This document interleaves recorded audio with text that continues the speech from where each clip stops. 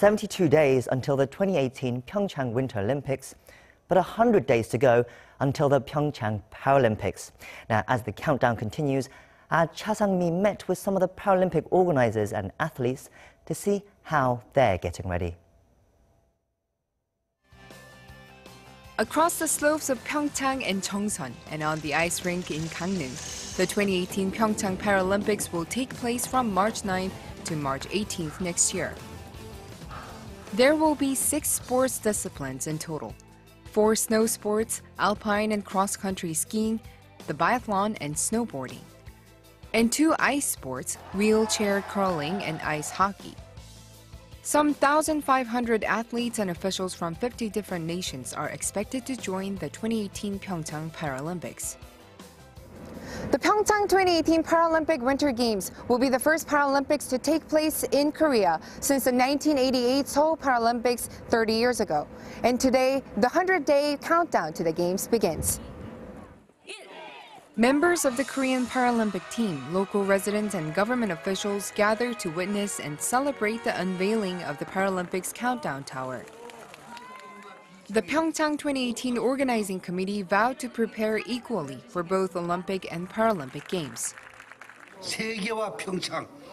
We hope to form a global unity between Paralympic athletes and non-disabled Olympic athletes through the successful 2018 PyeongChang Paralympics. We're now ready to host the world. Korea's culture minister praised the Korean national team members for overcoming their obstacles and participating in the Games. We aim to ensure this Paralympics is the most accessible Games, as well as a peaceful Paralympics that will open new horizons and provide opportunities for everyone to be engaged in the Paralympics. Korea's Paralympic Committee says raising awareness about people with disabilities is key to closing any gap in perception between the two games. 패럴림픽이라는 게 뭘까? The most important step forward when it comes to the Paralympics is to raise awareness by letting citizens know that it is not just a small game among people with disabilities, but that it's as professional, dynamic, and compelling as the Olympic Games. And it is certainly not just the government or the organizing committee's wish for the world to see Paralympic athletes in a different light.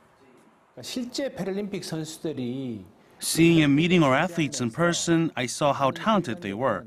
Lower body workouts are crucial, but some athletes didn't have the right prosthetics for that purpose. So we began supporting them with our products so they can do more weights for the Paralympics. Germany-based prosthetics company Ottobock is an official prosthetics, orthotics, and wheelchair technical service provider for the Paralympic Games.